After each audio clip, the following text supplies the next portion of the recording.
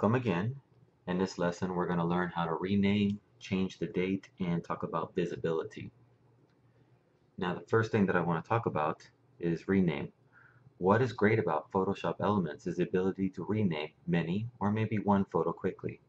When you use the rename function within PSE, you don't have to worry about the extensions or worry about naming similar photos 1, 2, 3, because PSE will auto-resolve it.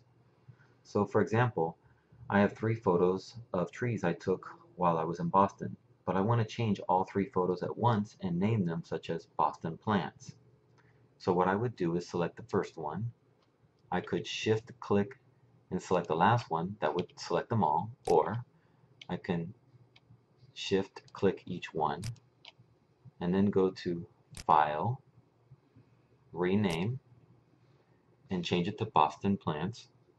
So I'm going to say BOSTON_plants. Click OK.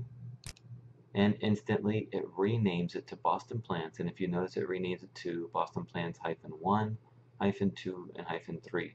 So you don't even need to provide the 1, 2, or 3. It does it automatically. So can you imagine about being able to rename 100 photos from Christmas or a wedding? And you can do it that fast? I love it. Now, what I've noticed about these 3 photos that we've called Boston Plants is that they're dated June 30th, and I know that I took these in the springtime, so how can I change it to the right time? Well, first I would select the photos. I can shift click each one, or if I wanted to, I can select the first one, shift click the last one, and I'll select all 3. Then go to Edit,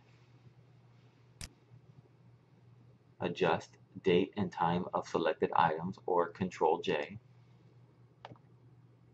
And it says change to a specific date and time, change to match files date and time, or shift to a new starting date and time, or shift by a set number of hours.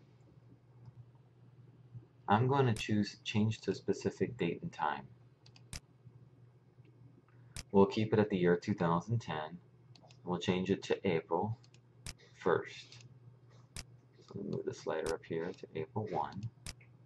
The time, I'll say unknown, because I don't know what time it really was. Obviously it was during the day, but to be specific, it really doesn't matter. Click OK.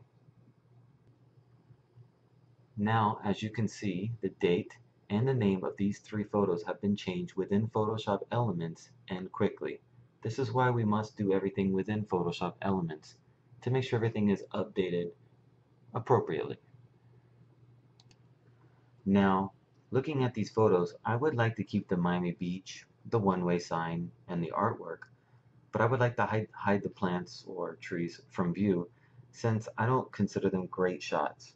I don't want to lose them, but I just want to hide them for now. Well, Photoshop Elements has a visibility command that will hide the photos from view until you unhide them. You could even show only the hidden photos. So let's select the 3 plant photos as they are already selected. Go to Edit, Visibility, and mark as hidden. And now they're gone. But they're not really gone. They're just hidden from view. To see them again, you will go up to the Edit menu, go back to Visibility, and show only hidden files. Now we only see the hidden files within Chapter 1, as indicated also by this, I call it the sleepy eye looking icon, as you can see here. Now if we go back up to Edit, Visibility, Show All Files, this will show all the files and the hidden files at the same time. And remember to hide the hidden photos. Just go to Edit, Visibility, and hide hidden photos, hidden files. Now, if at a later point I change my mind and I didn't want those hidden and I really did like them, well, we'd have to go back up to Edit, Visibility, Show All Files, select the 3 photos that are hidden, Edit, Visibility, mark as visible, it removes the eye icon, and now we have all our pictures again, or photos. In the next lesson, we're going to talk about moving and stacking photos and why it's extremely important.